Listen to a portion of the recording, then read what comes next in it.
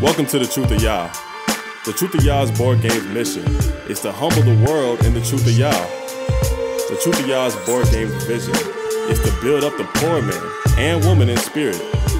Many people are deceived by lies, deceits, fraud, pride, forward mouth, arrogance, and evil ways. The poor in spirit are attacked daily. The vision to build up the spirit is to cause people only to walk in the ways of Yahweh, just as his son Yahweh Shai and the prophets did, by not just speaking the word, but by putting every word Yahweh spoke into action. We're the sons of Thunder Israelites, and it's our heart's prayer and desire that you all get the Truth of Yah game. Use our discount code SOT for additional savings. Shalom. All right, let's play, man. Let's get it going, man.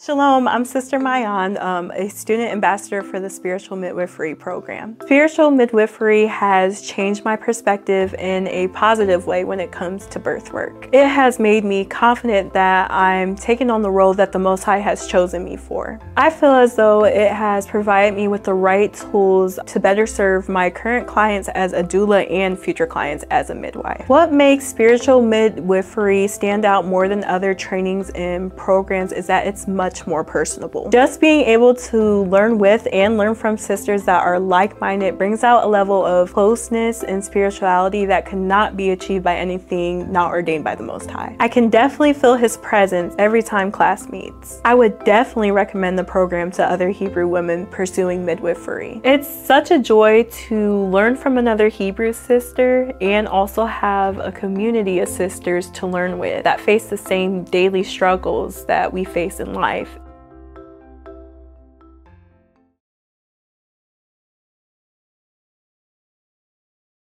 Shalom, family.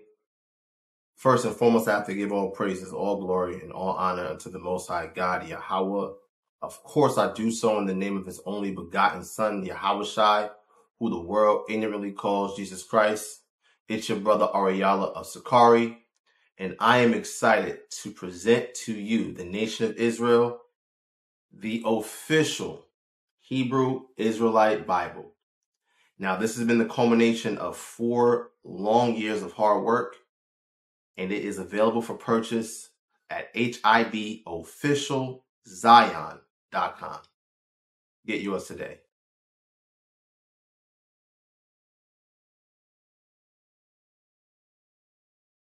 How you think you gonna get my respect? How you a man that can't keep your own spirit in check?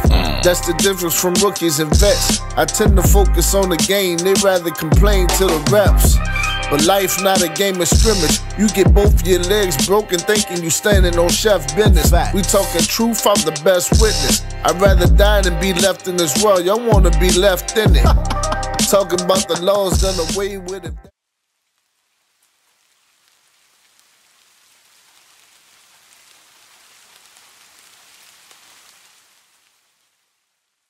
Welcome to Pillars of Rest, where you can find special material for our sisters, by our sisters.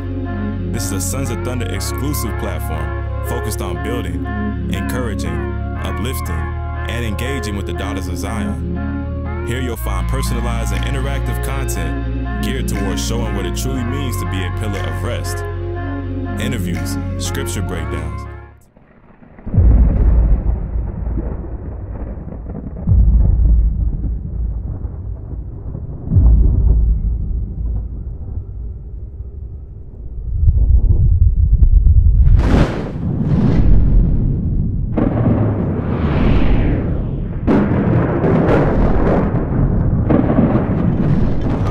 Israelites. Moses spake these words unto all Israel. Deuteronomy 76. Bring it out. It's the book of Deuteronomy, chapter 7 and verse 6. For thou art an holy people. But thou art an holy people. Holy means separate. Right? To be holy means to be set apart. Read.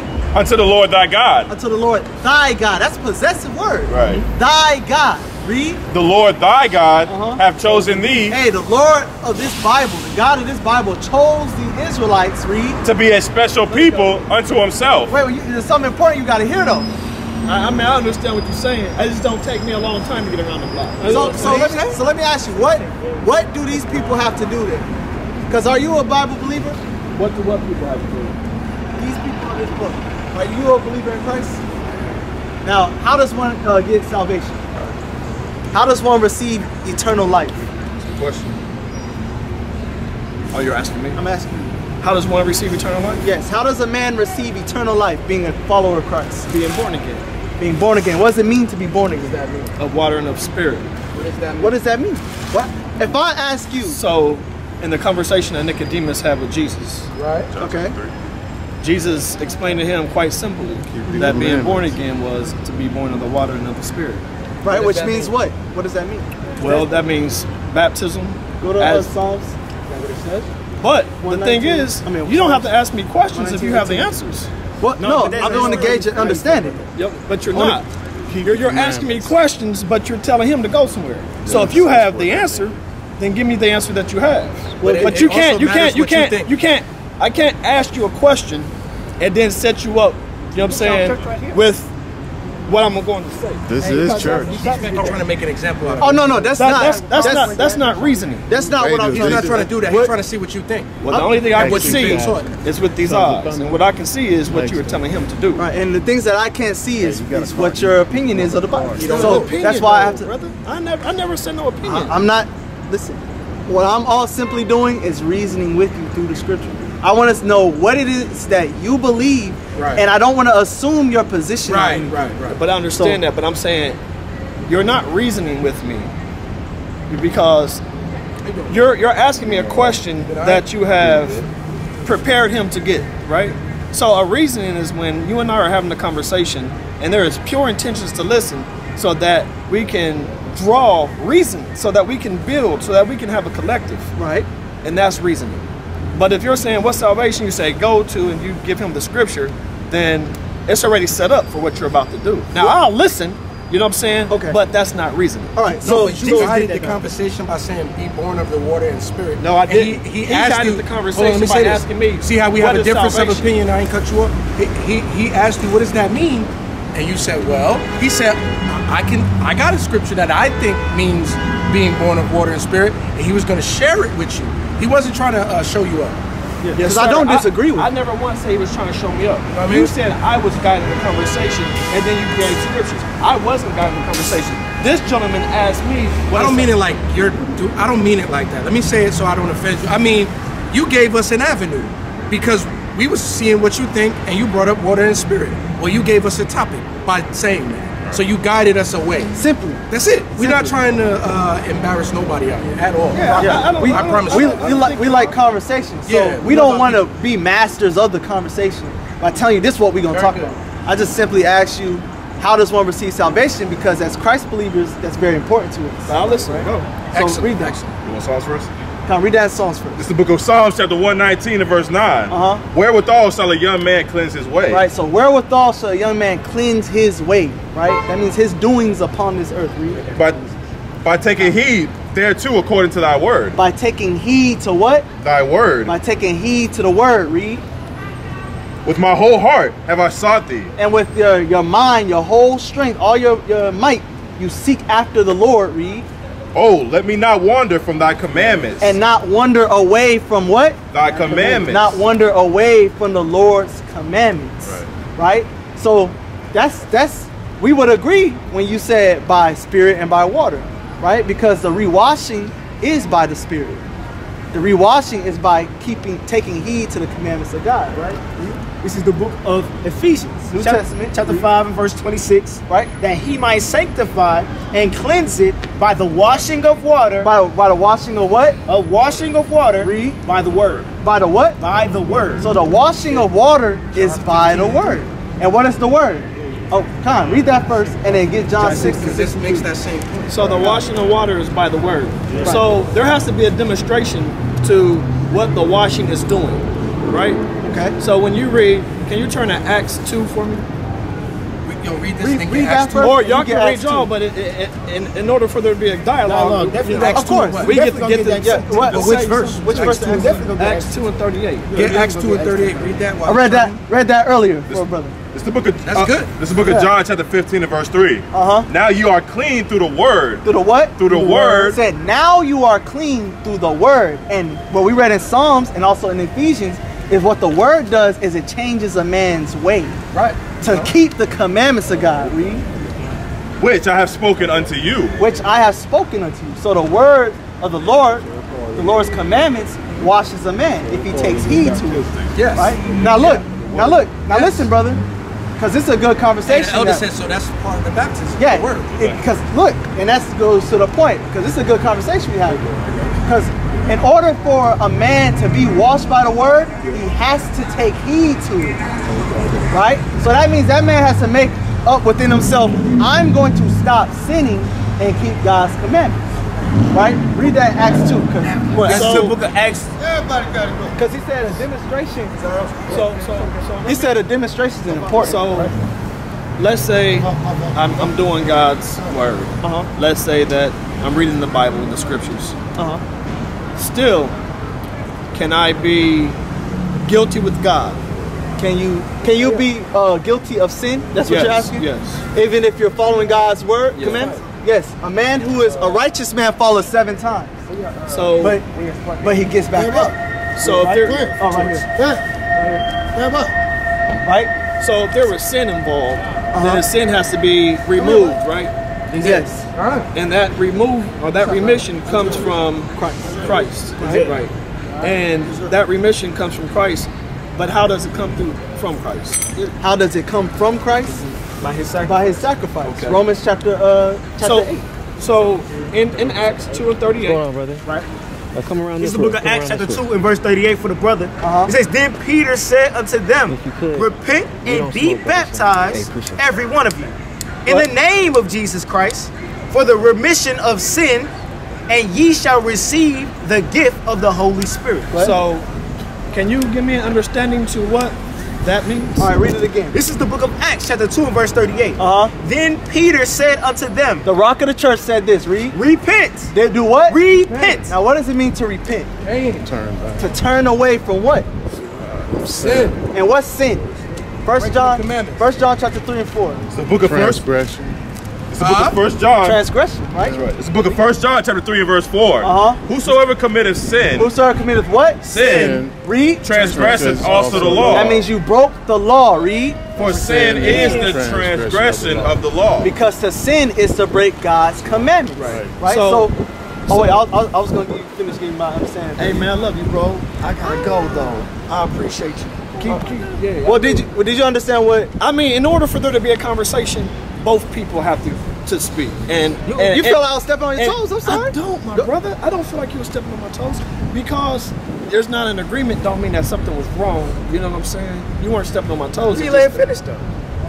You didn't let me start. Oh, I'm sorry. I didn't know that you were giving your understanding. Because you said read this scripture. We read it, and then you said, "What's your understanding?" That's what he was doing, was giving your understanding. Right. But I'm just saying, at some point, like, see how this dialogue is going on? There has to be an exchange. If not, it's not a conversation. There was an exchange. Hey, bro, he want to talk.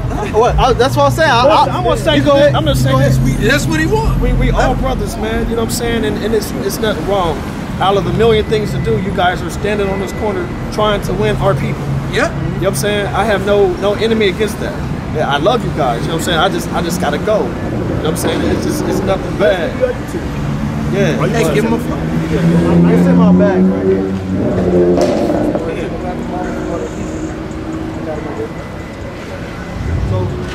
Because all we do is this. You never know. He might have talked to other brothers. They might have been abrasive. You never know. Bro, listen.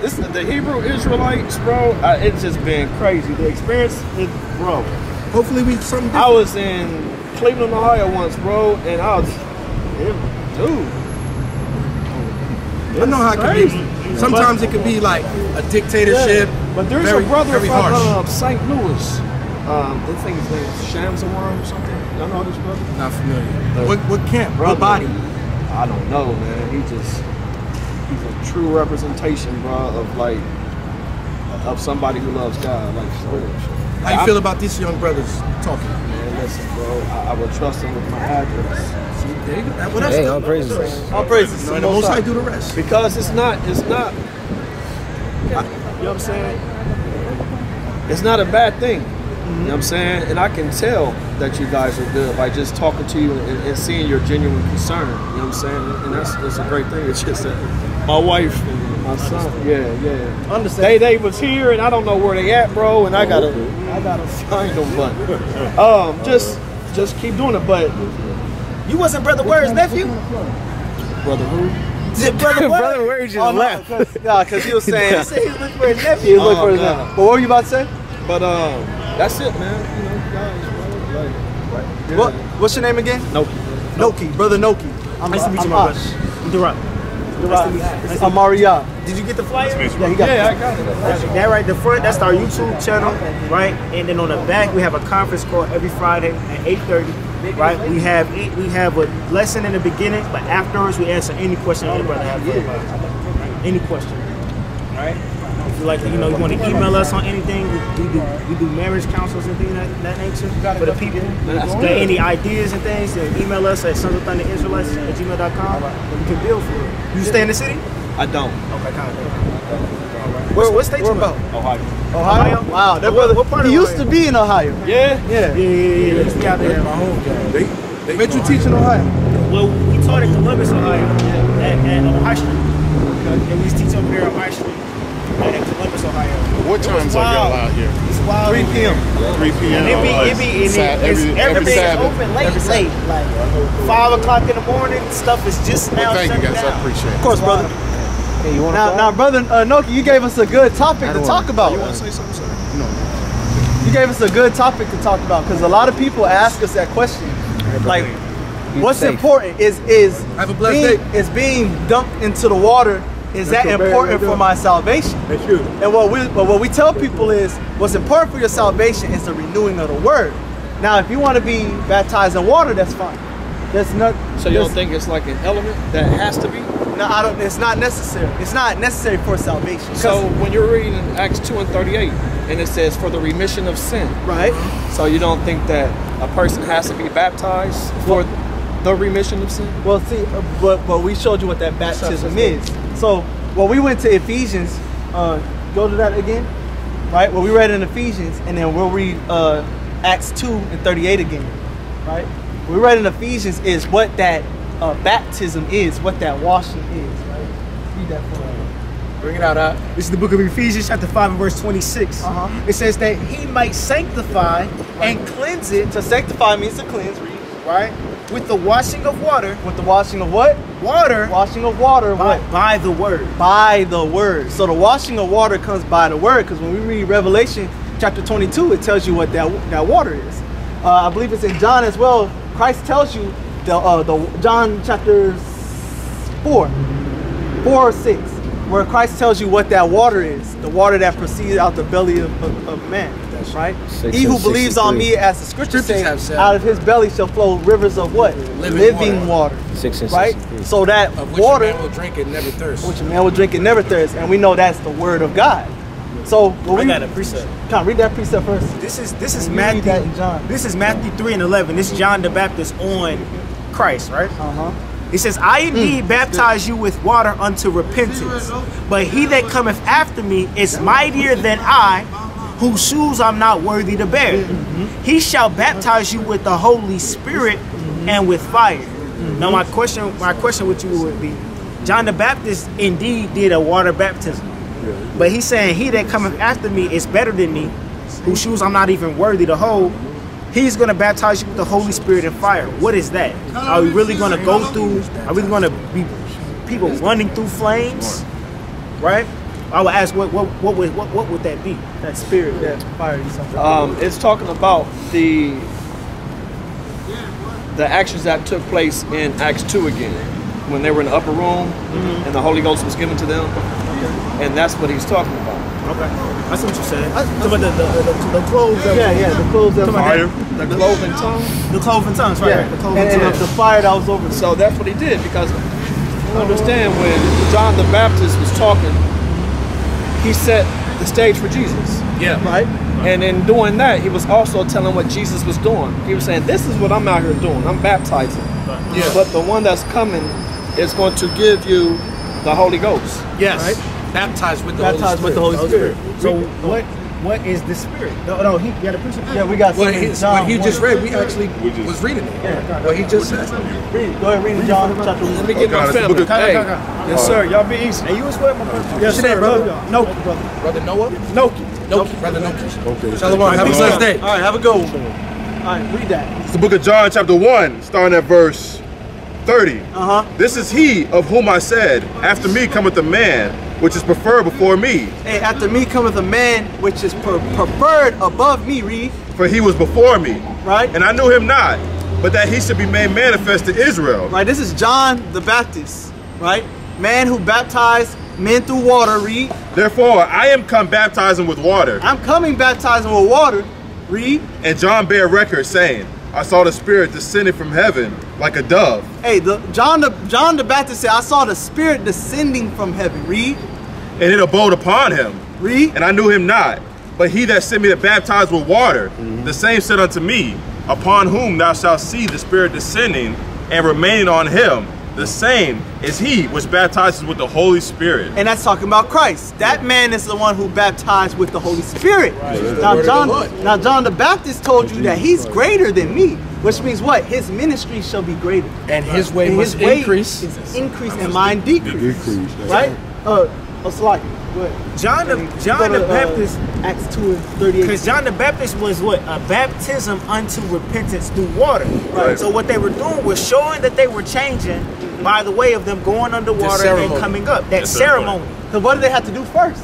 They have to change. And that's what Christ is. Christ solely is going under. He's going to change you. That demonstration isn't going to be by going through water. That demonstration is going to be you changing your ways. Right. Once being a wicked Negro to being an Israelite, a prince in the power of God. Who keeps the commandments. Right. Read that, John 2 and 38. Because what the brother was going to John 2 and 38 was to show that being dunked in the water is essential for your salvation. Right. That is a ritual that must happen in order for you to receive the kingdom. Right? Read that. It's the book of Acts chapter 2 verse 38. Then Peter said unto them, repent and be baptized, every one of you, in the name of Jesus Christ for the remission of sins. Hey, the remission of sins come through baptism. Yeah. But what is that baptism? Read it again. Then Peter said unto them, repent. Do what? Repent. Repent. The key word is repent. Right. Now how does a woman repent? You stop sinning. Hey, y'all come here to work. Sin is a transgression of the law, right? Right. What's your name? Hey, before you get to them, brother tried to make you an offender for a word. Oh, he tried to make me an offender. Definitely did. Yeah, he tried hard. Right? The brother's back. Yeah. Brother Nico. Oh, okay. All right, can't find him? He's right there. So listen, what's your name again? Tyson. What's your name in the back, brother? Kyle. Cameron. Now let me ask y'all something. Well, first off, what y'all doing? Like, what's the camera? I just taking pictures. Just vlogging pretty much. Okay, all right. Okay. So let me ask y'all something. Y'all believe in Christ? Yes. You believe in Christ? What's y'all nationality? Ethnic background? See him right there. Just German? We're siblings. Y'all are siblings? Oh no, you. What's your Dominican? By who? Mother or father? Simeon. Mother and father. Hey, my brother. Your father. All right. So look, y'all believe in Christ? yes. Now, we teach the Bible, right? And when we teach the Bible, we teach what's in the Bible. We're called sola scriptura. That means we don't teach nothing that is outside of the Bible. If the Bible don't teach it, we don't teach it. Right?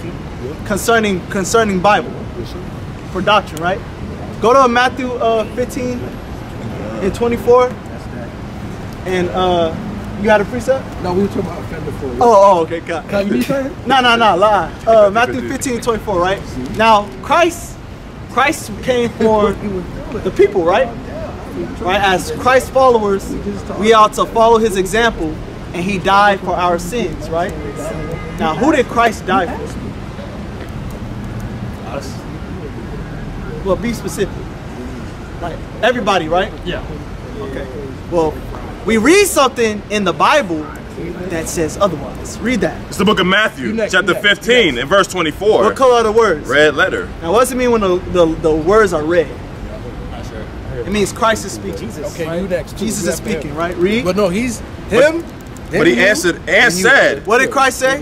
But he answered and said, I am not sent, but unto the lost sheep of the house of Israel. Now, Christ said he's not sent, but unto the lost sheep of the house of Israel. That's what it says. What does that mean? So, if I say, yo, I'm on a car lot, and you tell me, hey, I want you to buy all these cars on this lot, right? And I tell you, I'm not here but to buy a Bugatti. I'm not here for a Camaro. I'm not here for nothing else but a Bugatti. I'm not here for nothing else but a Bugatti. What am I saying? I just want a Bugatti, right? Christ said this. Read it again. But he answered and said, I am not sent. I'm not sent. But unto the lost sheep. But unto the lost sheep. Read. Of the house of Israel. Of the house of Israel. Right. So somebody said, Christ, come here and save everybody. Christ said, I am not sent but unto the lost sheep of the house of Israel. Right. A lot of people don't know that. People don't know that.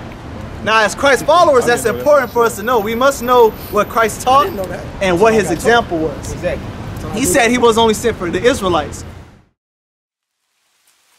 Thank you for watching. You can support the body via Cash App or PayPal.